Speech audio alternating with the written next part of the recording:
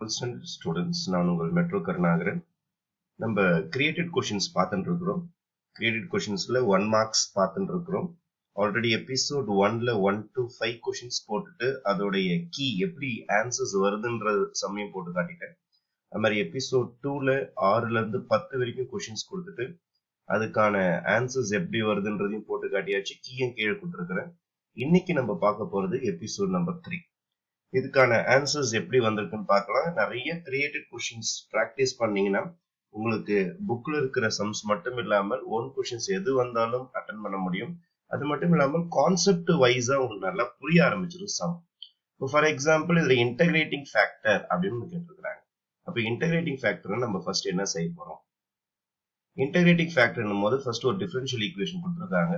dy by dx is equal to minus y tan x is equal to cos x அப்படின்னு கொடுத்துருக்காங்க. இது எந்த மாடல்ல இருக்குது அப்படின்னு நீங்க ஃபர்ஸ்ட் மேட்சிங் ஃபார்முலா எழுதி ஆகணும். இதை பார்த்தீங்கன்னா dy by dx plus py is equal to q என்ற லீனியர் டிஃபரன்ஷியல் ஈக்குவேஷன் ஸ்டைல்ல இருக்கு. ஃபர்ஸ்ட் இதை ஐடென்டிஃபை பண்ணிடணும். இதை ஐடென்டிஃபை பண்ண பிறகு வாட் இஸ் pன்னு சொல்லிட்டு எழுதணும். இங்க பாருங்க dy by dx மேட்ச் ஆயிடுச்சு, y க்கு y மேட்ச் ஆயிடுச்சு. அப்போ p க்கு நேரா என்ன பேலன்ஸ் இருக்குன்னு பாத்தீங்கன்னா p is equal to minus tan x. p is equal to minus tan x தான் உங்களுக்கு p ஓட வேல்யூ. அவங்க கேட்டுக்கிறது இன்டகிரேட்டிங் ஃபேக்டர். அப்போ இன்டகிரேட்டிங் ஃபேக்டரோடைய ஃபார்முலா என்னது? e power integral p dx தான் உங்களுக்கு இன்டகிரேட்டிங் ஃபேக்டரோடைய ஃபார்முலா. அப்போ e power integration of p. p னா உங்களுக்கு மைனஸ், வெளியில ஒரு மைனஸ் இருக்குது, minus tan x dx. tan x dx. அப்போ e மைனஸ் அப்படியே இருக்கட்டும். உங்களுக்கு tan எப்படி எழுதலாம்னா sin by cos அப்படின்னு எழுதலாம். sin x by cos x. sin x by cos x dx அப்படின்னு எழுதலாம். அப்போ e power இங்க பாருங்க கீழே இருக்கிற cos டிஃபரன்ஷியேட் பண்ணா மேல இருக்கிற நியூமரேட்டர் வருது. டினாமினேட்டர் டிஃபரன்ஷியேட் பண்ணி நியூமரேட்டர் வந்தா, அதாவது cos டிஃபரன்ஷியேட் பண்ணீங்கன்னா உங்களுக்கு மைனஸ் sin x வரும். டினாமினேட்டர் டிஃபரன்ஷியேட் பண்ணி நியூமரேட்டர் வந்துருச்சுன்னா உங்களுக்கு டைரக்டா லாகரிதம் ஃபார்முலா வந்துடும். Logarithm of cos x. அப்போ டைரக்டா நம்ம ஆன்சர் எழுதிடலாம். e பவர் டினாமினேட்டர் டிஃபரன்ஷியேட் பண்ணி நியூமரேட்டர் வந்தால் லாகரிதம் தான் direct formula. இன்டகிரேஷனோட direct formula logarithm of cos x. e log உங்களுக்கு கேன்சல் ஆயிடும். அதனால ஆன்சர் வெறும் என்ன வரும்னா cos x தான் ஆன்சர். அப்ப இந்த சம்முடைய பெஸ்ட் ஆப்ஷன் பாத்தீங்கன்னா செகண்ட் ஆப்ஷன் தான் இந்த சம்முடைய பெஸ்ட் ஆப்ஷன். அதுக்கப்புறம் ஆக்சுவலா அந்த இன்டகிரேட்டிங் ஃபேக்டர் என்பது உங்களுக்கு 5 மார்க்ஸ் சம்முடைய ஒரு பாதி சம் அது. அதனால 2 மார்க்ஸ்க்கு மட்டும் யூஸ் ஆகாது, 5 மார்க்ஸ்க்கு யூஸ் ஆகும். Find the area bounded by y is equal to sin x and y is equal to cos x. உங்களுக்கு 5 மார்க் கொஸ்டின்லயே இருக்குது இது. ஃபர்ஸ்ட் பாத்தீங்கன்னா sin கர்வ் கீழ இருந்து மேல போகும், ஆனா cos கர்வ் பாத்தீங்கன்னா மேல இருந்து கீழே வரும். அது கட் ஆகிற இடம் பாத்தீங்கன்னா 45 டிகிரி தான் கட் ஆகும்.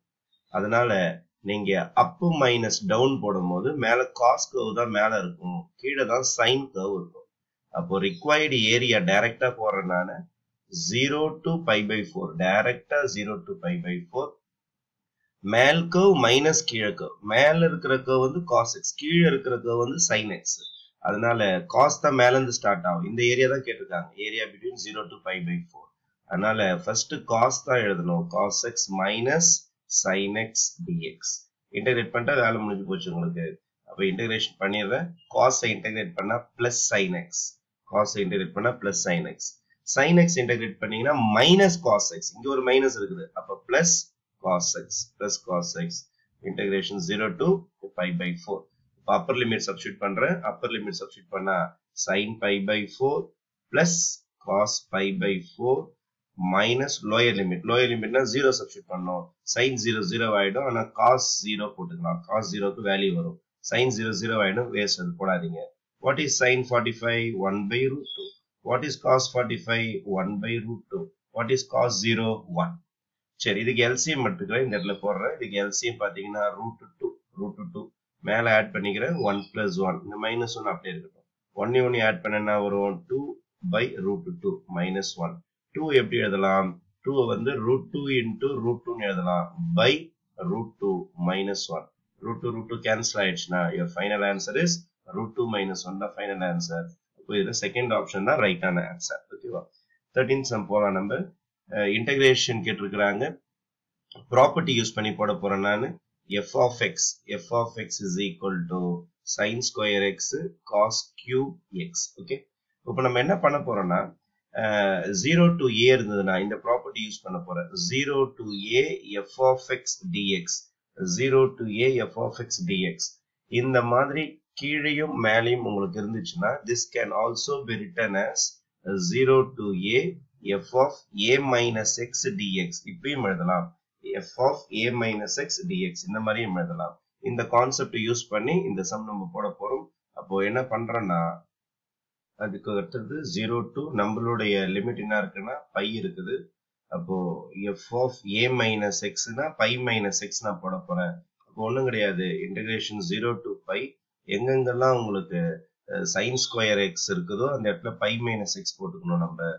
sin square pi minus x அதே மாதிரி cos cube pi minus x dx. Okay சரி. இப்போ sin 180 minus theta வந்து sin theta தான் வரும். ஆனா cos 180 minus theta minus cos theta வரும். அதனால இது என்ன ஆகும்னா உங்களுக்கு integration 0 to pi sin 180 minus theta is sin theta. அதனால ஸ்கொயர் பண்ணாலும் பிரச்சனை வராது. டைரக்டா sin 180 minus theta க்கு sin theta டைரக்டா எழுதிக்கலாம். cos 180 minus theta is minus cos theta. minus cos theta அத ஹோல் கியூப் பண்ணும்போது திருப்பி மைனஸ் சிம்பல் வந்துரும். அதனால எக்ஸ்ட்ரா ஒரு மைனஸ் சிம்பல் வரும். cos cube x. ஓகேவா? இது நான் ப்ராப்பர்ட்டி யூஸ் பண்ணி கண்டுபிடிச்ச i. இது என்னோட ஒரிஜினல் i. இதான் என்னோட ஒரிஜினல் क्वेश्चन. இது ரெண்டுத்தையும் ஆட் பண்ண போறேன் நானு. i ஆட் பண்ணா 2i. இது ஃபுல்லா மைனஸ் பார்ட்டி, இது ஃபுல்லா பிளஸ் பார்ட்டி. இந்த இன்டகிரேஷன் ஆட் பண்ணா 0 வந்துரும். i is equal to 0/2. Answer என்ன வேணா 0. இப்போ ப்ராப்பர்ட்டி யூஸ் பண்ணி ஒரு சம் கொண்டு வந்திருக்கிறேன். இது ப்ராப்பர்ட்டி யூஸ் பண்ணி வந்ததுனால மைனஸ் வந்திருக்குது. ஏன்னா f of xனாலும் f of a minus xனாலும் ஒண்ணுதான் அப்படின்னு சொல்றாங்க ப்ராப்பர்ட்டில. xன்னு போட்டாலும் தப்பு கிடையாது, a minus x போட்டாலும் தப்பு கிடையாது. இங்க a வந்து பைன்றதுனால pi minus x போட்டதுனால இந்த சம்ல எக்ஸ்ட்ரா ஒரு மைனஸ் வந்துடும். அதுக்கப்புறம் இந்த ரிசல்ட் நம்பர் 1ன்னு வச்சுக்கணும். இது நீங்க கொடுத்த கொஸ்டின் ஐன்னு பேர் வச்சுக்கிட்டு நம்ம ப்ராப்பர்ட்டி யூஸ் பண்ணி கண்டுபிடிச்சது 2ன்னு வச்சுக்கணும். 1 into ஆட் பண்ண i 2i ஆயிடும். ஆனா இது ஃபுல்லா பிளஸ் இன்டெகிரல், இது ஃபுல்லா மைனஸ் இன்டெகிரல், ஃபுல்லா கேன்சல் ஆயிட்டு 0 ஆயிடும். அதனால 0/2 answer is 0 is the answer. அதனால இதுதான் செகண்ட் தான் உங்களுக்கு பெஸ்ட் ஆப்ஷனா இருக்கும். அதுக்கு இந்த 14th क्वेश्चन நான் என்ன பண்ண போறேன்னா ஃபர்ஸ்ட் x ஸ்கொயர் பண்ணிக்கிறேன். x ஸ்கொயர் பண்ணனா எனக்கு r ஸ்கொயர் cos ஸ்கொயர் தீட்டான்னு வரும். அதே மாதிரி y ஸ்கொயர் பண்ணிக்கிறேன்.